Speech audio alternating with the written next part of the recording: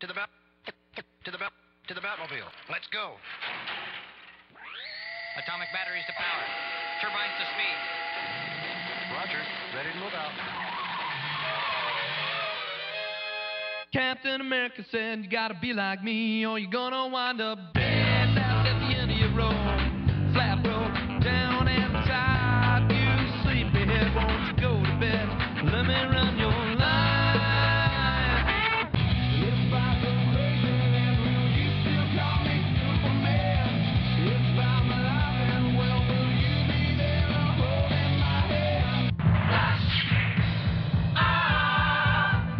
Savior of the universe.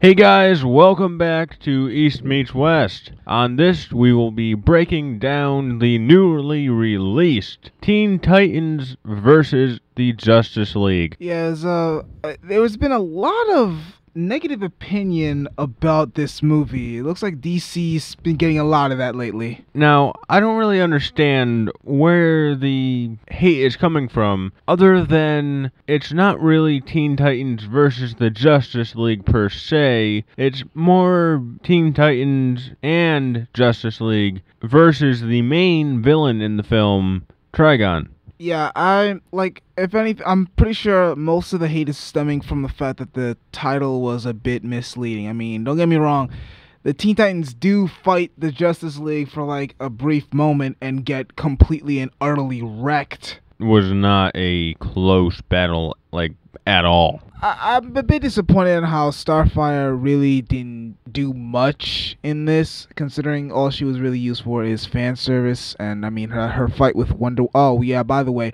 spoilers in case you didn't notice. Yeah, that whole fight between her and Wonder Woman was an absolute joke.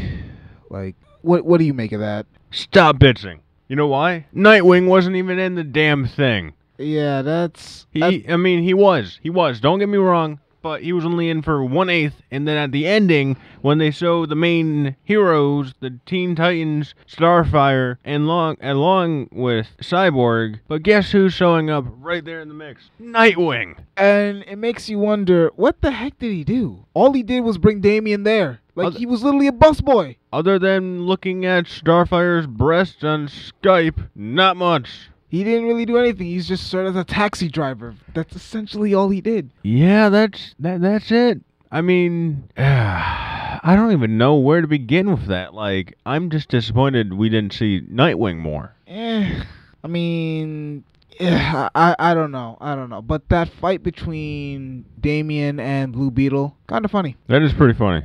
Yeah, especially when he got half his face burned off. And he was like, oh, what happened? You just got knocked out, bitch!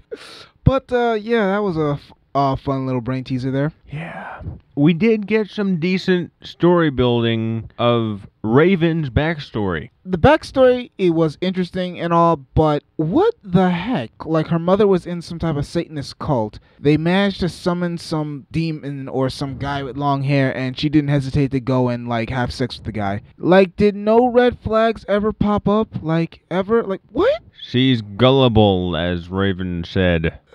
That's beyond gullible right there. That's She's terrible at making decisions, dude. Yeah. And unfortunately, it was a bit hereditary. And can we just stop and marvel on Blue Beetle's stupidity when he asked, hey, why not go back to Azarath, as Raven was telling them their story? And I'm just like... You're standing in the ruins of it.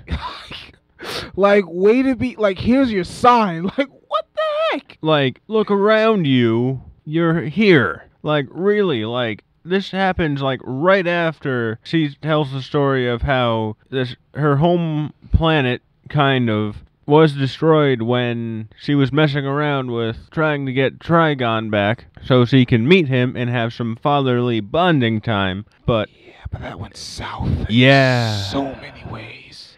and he just kind of wrecked her home world. So He didn't just wreck it, he eviscerated. He nearly, like, just wiped it off of the primordial ether from whence it came. Like, come on. yeah, like it just like was gone, and then Blue Beetle's like, why don't you just go home? Not smart. We should look at the highlights of the film, though. Like, for example, we have Damien. He gets some good character development. Exactly. He's not as much of a loner anymore, even though he still kind of is. It takes one emo to get another, in the case of him and Raven. Yeah, I can already see the shippers coming through, shipping that little travesty. I personally, for one, am not for it, and I honestly don't even care for it. But whatever, like, ups the ratings, I guess. What I'm really curious is, like, about this, like, where are people's power levels at? Because apparently Superman still seems to be kind of a beginner, because one, he managed to get possessed, and for those of you who are big time fans of Superman, especially All-Star Superman, knows that shouldn't be possible anymore. Like, eventually he goes through some type of training to block any type of psychics or some kind of psychic trance, so he can never be hypnotized, and he actually was bleeding. So I'm just wondering, what is this Superman that we see here still a bit of a noob? It definitely appears that way. And it also seems to be continuing right off. I think, like, there's one thing I do like about the DC animated series, like, movies, is that they are seemingly managed to connecting all the animated movies together. Like, Diana and Clark are still an item, it appears, and we already know Damian and Bruce are still, like, a thing. So it's kind of like incorporating all the other movies from, like, Batman, like Son of Batman or Batman versus Robin, and then we also get a few other DC animated series that also been, like, also been animated. They're also kind of bringing it together and also connecting it. So that's very nice. One pet peeve I had was, and it's really just a pet peeve, but when Starfire said Teen Titans Go, I didn't feel it. Did you? And her transformation? Hello, Sailor Moon. Yeah, like, that's just, you can't say that wasn't Sailor Moon to me. Like, that definitely was to me. That was definitely the changing aspect of Sailor Moon. And the one thing I find funny, how all three of them were changing, and Damien had to just go back to the car. Yeah. Oh no, I left my sword. So I mean, maybe next time, Damien. Though I have to say, though, out of all the Titans, though, for some, like, you got to say, though, Damien did put in work. He definitely did put in work. So much work that Blue Beetle wanted him to stop, and he forced the simulator to turn off. Yeah, and we all know how that resulted. Half his face got burned off. The one thing that I am kind of critical on is the age range between the characters, because I'm just not used to Starfire and Nightwing being so much older than Raven and Beast Boy. It just doesn't seem right. Like, this is for anyone who's fans of the old cartoon, you know, Teen Titans Go, not Teen Titans Go. Teen Titans Go, get that out of here. Like, yeah, let's no, like the other Teen Titan, the one with the high puffy on Yumi opening. That if you're coming off of that series and you're jumping right into this movie, you're gonna be completely disoriented here, because it's out of left field. Because I also was surprised to see that in this rendition, Raven was still so young. Cyborg was now part of the Justice League. Although he is kind of in the Justice League, Cyborg being there was justified. But see, the thing is, I never understood. Like, first, out of all the DC material we get from both the games, the comics, and the animated series, a lot of people saying that Cyborg was part of the original Justice League. But I'm just wondering, but how many times has he been in the Teen Titans? Like, I have no words. Can anyone explain this? It's due to the New 52 universe and how they changed and mixed things up. Yeah, but the New 52's over. Well, not yet. One more month to go. Well, there is one thing. Speaking of the old Teen Titans cartoon, I liked how when they were in hell, and they were trying to, find a way to stop Trigon. I liked how they kind of brought back Beast Boy turning into like that werebeast thing. I personally think that was a shout out to the cartoon, like to the cartoon series. For those of you who don't know, that one episode where he fought Adonis and they both turned into were creatures, or more popularly when during the episodes called The End, and they were all trying to fight off to protect Raven, another lovely arc featuring Trigon. So I kind of think that whole sequence when he was turning into a whole bunch of different animals and monsters, I think that was kind of a shout out to the cartoon. I kind of think it was a shout out, especially the were one, the were beast transformation. Not sure why or how that was brought on. Do you have any speculations to that? Because I'm guessing because he's in hell and he can take the shape of the creatures that inhabit that world. So I'm guessing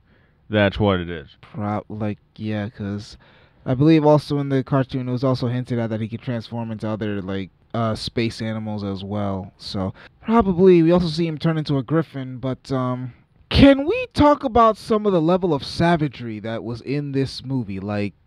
Yeah, savage at no chill. No chill. In the beginning of the film, the interactions between the characters, they're just let's be real, they're straight up jerks towards each other. They're straight up jerks. They are ripping into one another so much.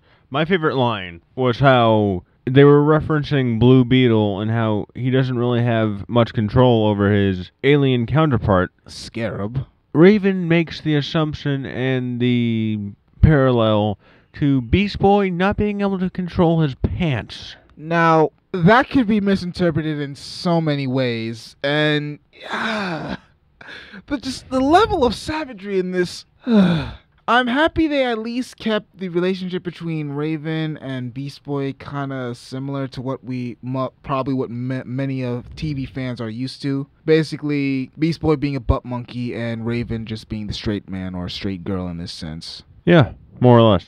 I don't really want to spoil too much of it away. However, the ending. Yes, the ending, that cliffhanger. Yes. Nice job in the cliffhanger, because Cliff, get it? Wow. Ha ha ha. Because you know who's on her way? Tara. And I'm guessing she's not bringing baskets of fun. Well, at the very least, we do realize that the sequel's coming.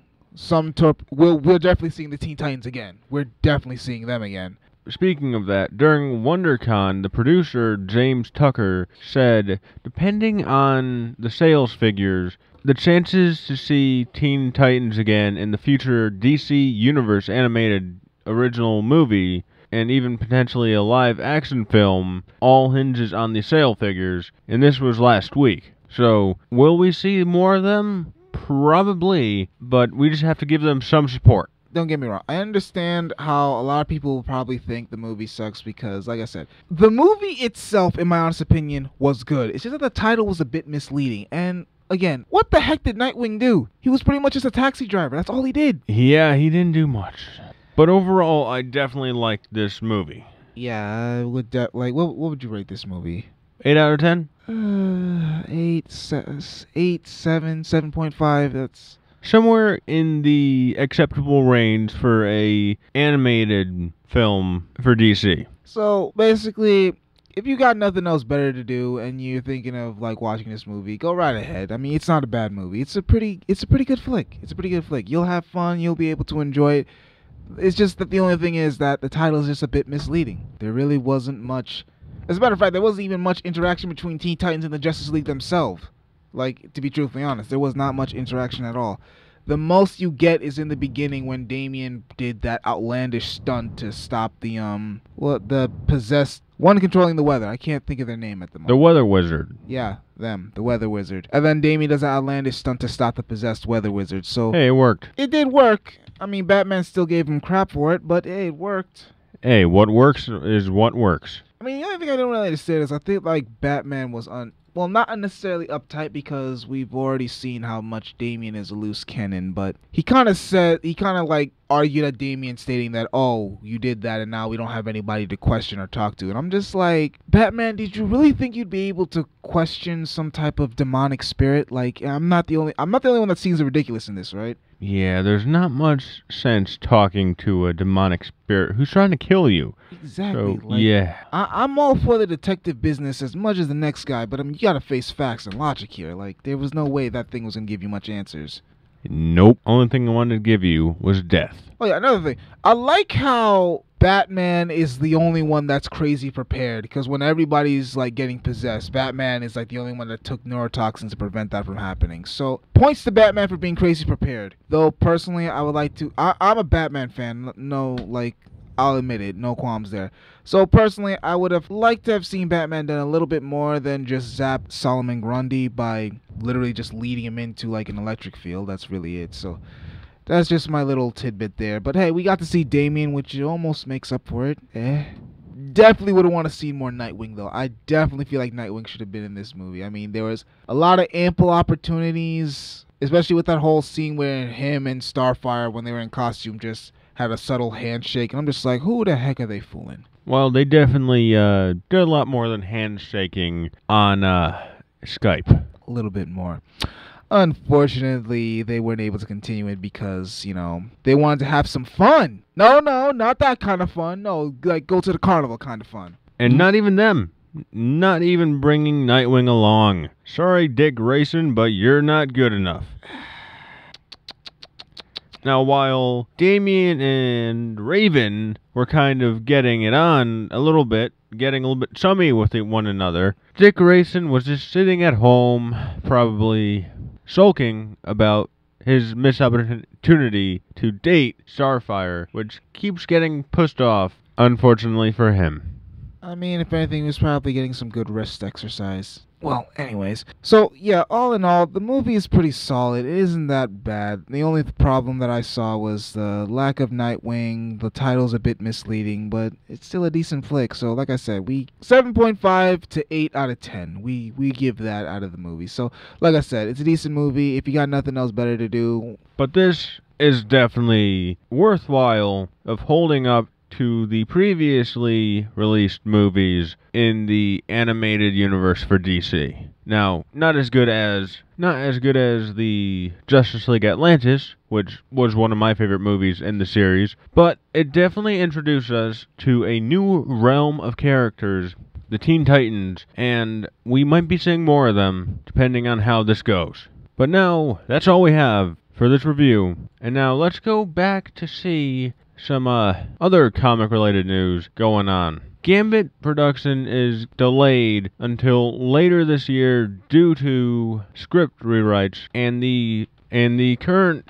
writing team is Reed Carolyn, who worked previously with the main character Gambit, who's going to be played by Channing Tatum in the movie Magic Mike. I am not kidding you. Now, I am holding my reserves to see how it's going when he pens the latest draft, but for right now, it's on delay, and the director, Doug Liam, is going to go on to direct Amazon's first feature film, The Wall. So, unfortunately for him, but if this movie is anything good as the recently released Deadpool, then we are definitely in for a treat. Now, one thing that's interesting is that Ben Affleck only has 2 Justice League movies on to his contract. So, what can we see after Justice League 1 and 2? We're not sure because unless they rehire him and re-sign him to a new contract for more films, which they definitely should because Ben Affleck was pretty decent as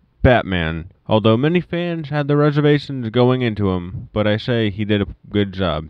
There's no way he dies in the upcoming Justice League, do you think? Nah, Batman's too much of a central character. Only way they can do something like this is if they introduce Damian, which I don't see happening in the live action. They can't really introduce Damian because it's too, like, first off, we haven't really established much to where the current where Ben Affleck's Batman is. Like, we know that at the very least, Robin, like Dick Grayson, is already come and gone. I'm assuming. So, and there's a whole thing that they also hinted at how Jason Todd has also come and gone and died. So, at the very least, we need to see some sort of evidence. We don't know if Jason Todd. Well, yes, there's another thing. These are all speculations here. The Red Hood might be out. Basically, the point I'm trying to say is we don't know which Robin might come next. Because, I mean, Damian is kind of way further down in the story, and if you know, like, the comic lore, there's Tim Drake, there's Stephanie Brown, the only thing I have to say is he's definitely been Batman for a while. Yeah, definitely. So the possibility of Damian already running out there and being loose is pretty likely. Yeah. I'm willing to bet on that. Yeah, but I personally think it would be a bit too soon for a live action series. That's just my honest take. Unless they do Ra's al Ghul for one of the side villains to go with Darkseid in the Justice League movie. I don't think Ra's would work with Darkseid, in my opinion. I'm not really saying a partnership. However, I'm saying a more two threats on one front. But see, the thing is, though, Ra's is not an idiot. He's not stupid, nor is he power hungry. He's more calculated. He's more, he thinks ahead for this. So that's why if Darkseid would be taking over and attacking, he would probably see a opportunity for him to sneak in there and find a little bit of window for himself. That's still a bit of a stretch, though, against Darkseid, because, I mean, it's not like, don't get me wrong, it's not that I don't see this as a possibility. It's just that, there's nothing Ra's can really do against Darkseid. Even with all his vast, all he has is, supposed immortality. That's literally it. No other powers. Not really saying attacking Darkseid. I'm saying while Darkseid is busy kind of taking care of the Justice League, Ra's al Ghul just kind of walks right in and sits down in the wake of the battle and kind of grab some popcorn, put on the sunglasses. That's more, to me, that screams more Lex Luthor, though. Yes, but we saw Lex Luthor and we didn't see Lex Luthor because the real Lex Luthor, please stand up. And he will be back more or less for the future, but for right now, Lex Luthor is kind of MIA in prison. So we'll be seeing him in probably Justice League Part 1, and I think that can be transitioned over to Ra's al Ghul as a secondary in the second Justice League. Well, on the bright side, though, if they do go with the whole Darkseid route, they also can try to introduce a new hero, Orion. That's a possibility. Orion is Darkseid's son, so definitely is a potential new hero they can also introduce. I'm not sure if they'll even bother doing it because they already have a set list of what movies they're going to be doing for us. So yeah, and it just doesn't really seem like it's going to be able for right now. So we'll see going forward if that is a possibility or not. But a brief cameo, though, is definitely plausible, though. Some type of evidence, definitely. Now we see behind-the-scenes footage of Guardians of the Galaxy Volume 2. Chris Pratt, aka Star-Lord, is rocking in the Milano. As you might know, that is the ship that is being used for their something good, something bad, a bit of both. Now, there's no official title for what the sequel's name will be other than Volume 2, which is just kind of a placeholder because James Gunn said the title will be too revealing to what the story is. Now, we can speculate for all we want, but for right now, we just don't have enough information to go on. Alright, so everyone saw the Rebel finale, right? Yes? Good. Okay. Wow. Just wow, that was great in the battle between Ahsoka and Darth Vader. You got to see Ahsoka's torn between staying and helping the Master and trying to end him at the same time because she knows the threat that he has become, although she is denying it due to her not wanting to think that. We also have the return of Darth Maul, which definitely made it interesting as he battled both Ahsoka along with Kanan. Now this kind of left on a cliffhanger with the final battle just being Vader walking out as Ahsoka is left in, but I don't think she's dead. I don't think they can kill a character that would be that highly involved in both the animated series that were released. Now, the producer of the Star Wars Rebel,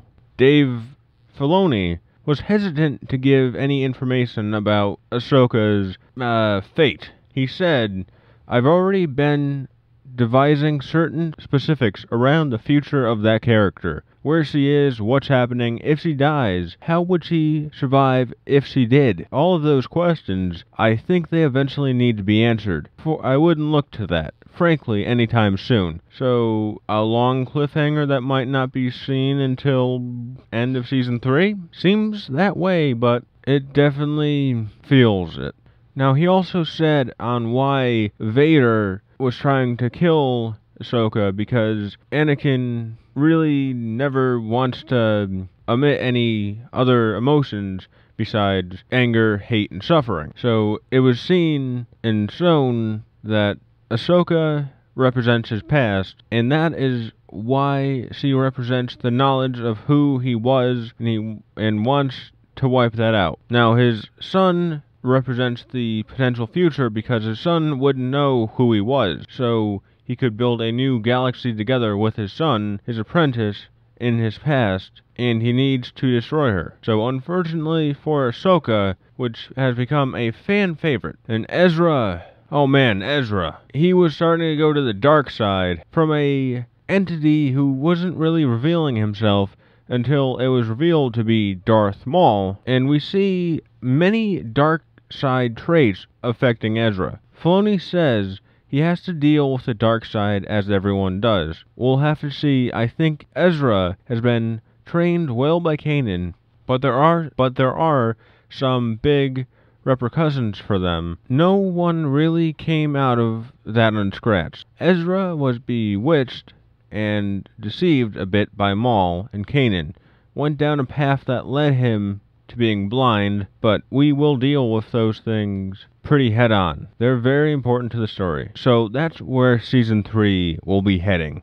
We'll be seeing a main importance on the continuation of the story arc of Ezra and how his training comes to the dark side, and he's tempted with many different things that the dark side has to offer, which has once many persuaded some Jedis to go to the dark side, or at least become in the middle and gray Jedis. Now, another interesting part of the finale is Ezra holding a green crossguard lightsaber. So Kylo Ren is not the only one who has it. And this has sparked many speculations to whether he will be replacing the broken lightsaber with this one, although it does not seem to be looking that way. Now, asked on why they put it in the series, Filoni said, "Kylo Ren was really fascinating to me because he seemed to be a student of history, especially Sith history and Jedi history. So I asked if I could put a crossguard lightsaber among the artifacts among the ruins of this temple.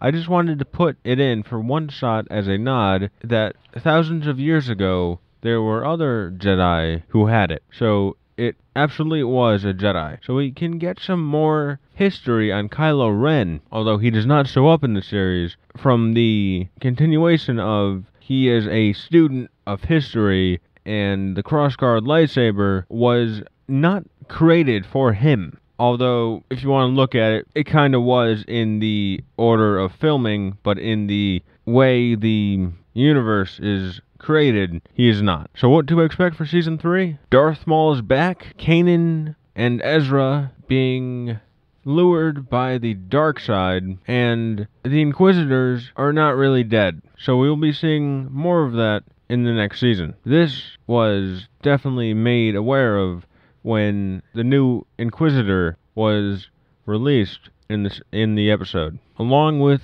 diving into the stories of Mandalorians and Sabine. Sabine's story will grow greatly in the importance in the third season. She kind of comes up to stand next to Ezra as far as being an important player on the show. She isn't as much as a supporting character, which I think transitions for her as a character. So what would I rate this? I would rate this a 10 out of 10, and although I'm kind of bummed that the animation is not as good as the Clone Wars, the story that this is built reminds me of when Anakin was starting to go to the dark side, and when he was tempted with the light and dark, and which side would he choose up to, and which side would he stick to? Or would he be in the balance of both? This reminds me of Ezra. Not as much, but definitely it has those tones of that story arc in the 4th season. And lastly, we have Kingsman 2 and the title that was released. The title will be called The Golden Circle, and the writer/director of the film said, I didn't know if I wanted to direct this or not. I was worried about the villain. Spy films are only as good as their villains. Then one morning I woke up with the whole storyline in place, a new villain plot, and he has said, I have other sequences you've never seen before. So this film looks to be a decent undertaking and looks to be worthwhile and worthy of the Kingsman name. Now, what are you looking forward to most in the next Kingsman series? Well, in the first movie, they kind of Samuel Jackson as the villain, while very quirky, was very insane and had a very grand scheme, which turned out to be very violent and apocryphal. But in this one, it's a bit difficult on how to match that per se. I mean, to go from a quirky villain like that, we probably would have to see a much more serious villain. I mean, sure, maybe have a bit of a little bit of a quirk, but they're mainly serious. Maybe I don't know, maybe people don't take them seriously when they really are dead serious. I mean, something like that. But I mean, that's the only way I can really see them. Going with another quirky villain such as that, it personally to me would kind of seem like they're trying to become too much like the first one, depending on what the plan is. I don't know. They would have to go. The villain would definitely have to take a major step up, and Now the villain will be played by Julianne Moore. Okay. So we have a female antagonist, and her lair, as we've seen in the new concept art, is called Poppyland. I don't really. What? I don't really understand it. There's really no explanation of her character as to date, other than it was good enough to bring Vaughn back into the series. Well, if they're going with a female villain, this is definitely something different. I'm already interested in to see how they pull this off.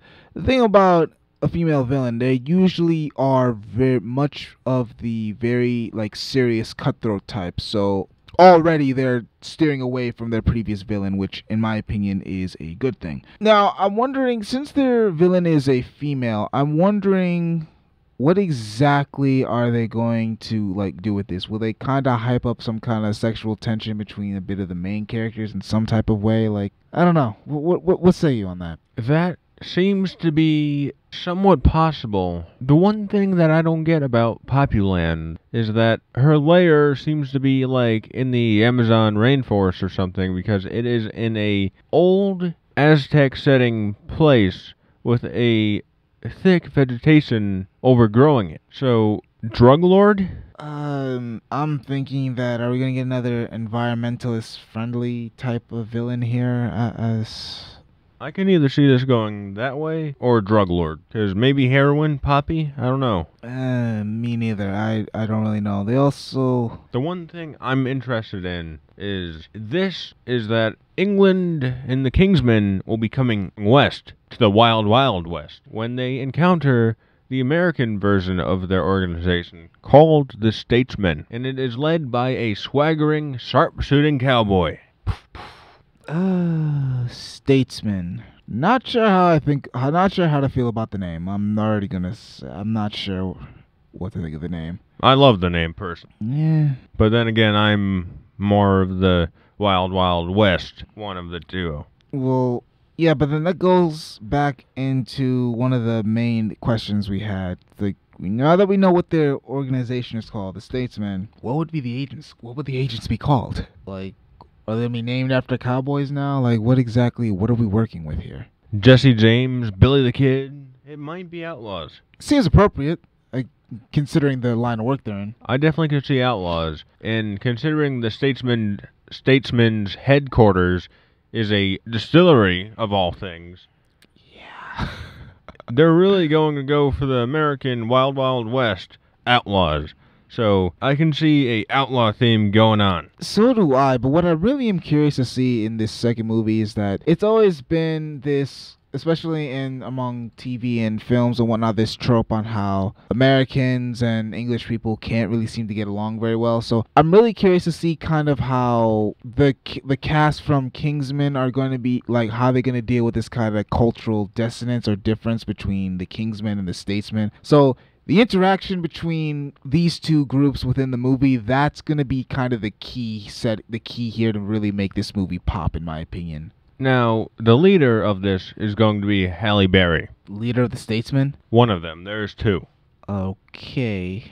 And there's no word out for who the swaggering, sharpshooting cowboy is, but Jeff Bridges. It's got to be Jeff Bridges. What makes you think that? R.I.P.D.? Can you not see him in that role? You can't say I'm wrong. You're right, I can't. He is made for it. So if you're listening to this by any chance, force yourself onto this production because they need you. Oh, and by the way, if we get this right, you heard it here first. We said it first. Exactly.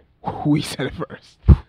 Now, that's all I really have on the comic side of things, but I am definitely looking forward to this. From the Season 3 of Star Wars Rebels, to more information on the Statesmen, to what's coming next from the Teen Titans. Keep listening to East Meets West, and I'm Flamehawk.